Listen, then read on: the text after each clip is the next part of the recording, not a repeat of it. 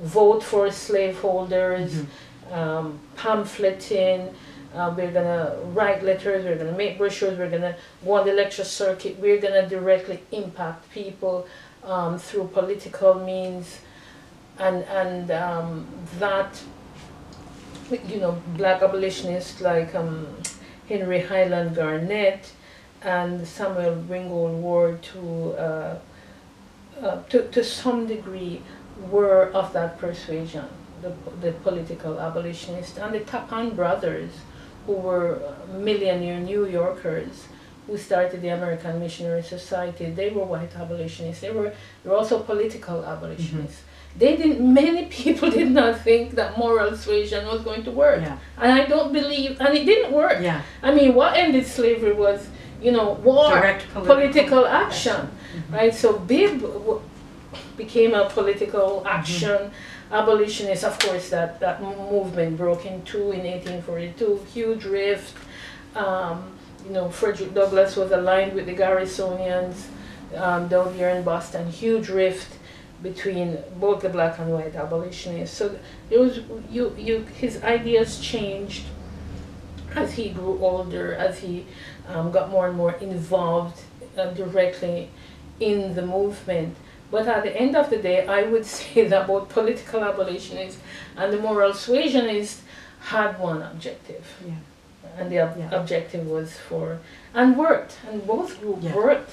I mean, the Tappan brothers, they founded the American Missionary Society.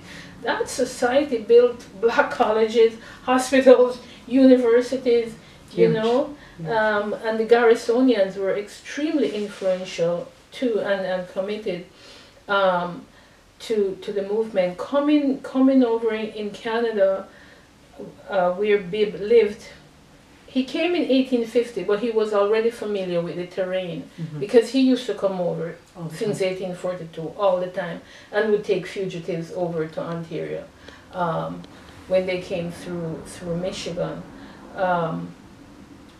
He had this idea that you had to own land, and there's a reason for that, because at that time, to engage in the political process, meaning if you wanted to vote, you had to be a freeholder.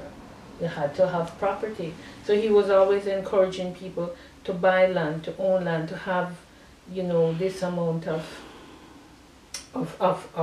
acres of land, because I'm not sure how many acres one had to have in order to vote, but you needed a certain amount of acreage.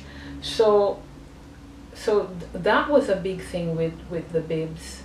And Mary was also critical in this too. She was of critical importance in the whole development, I would say, of her husband's idea, the trajectory of his thinking, of his you could see how the evolution, how his ideology in terms of black liberation and emancipation, how it kept evolving until the day he died. Yes, whether it's education, land ownership, temperance, owning one's business, you know, becoming an entrepreneur, building schools. Each year there was something that was added to this idea or to this thought process of how we are going to achieve racial uplift, how we are going to achieve full emancipation. And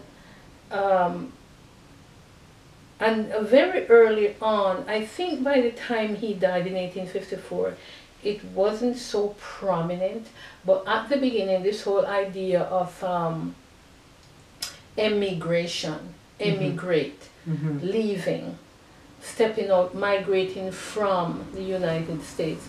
Of course, Canada was the place to come. The easiest place to get to. It's easy to get to.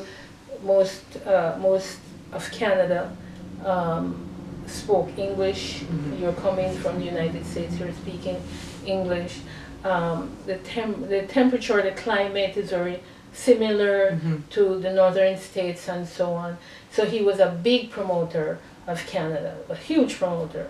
Not his wife so much, because once she got here and started, you know, going through the discrimination, she really wasn't discouraged. She got really discouraged. But Bibb was in love with Canada for a long time and promoted it and would write back to the States, to people, telling them to come. But he also promoted Jamaica.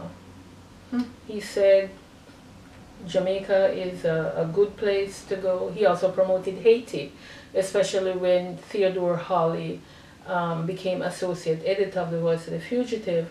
And Theodore Hawley was this young, enthusiastic Vermonter, free black from Vermont, who was very, very influenced by Henry Bibb, came from Vermont to Windsor to help Henry Bibb with the newspaper. And he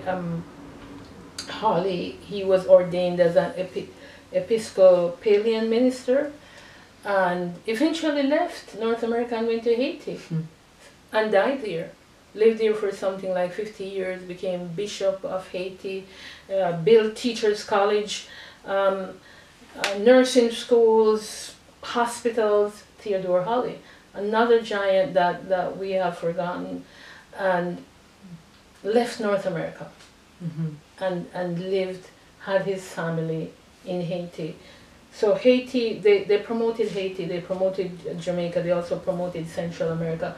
So the point I start off with is that immigration, they said, you know, every black person should leave the United States. The United States is hell on earth. Toxic. Do not stay there. Leave. But I think towards the end of his life, he was not so much big on the immigration to, let's say, outside of the continent.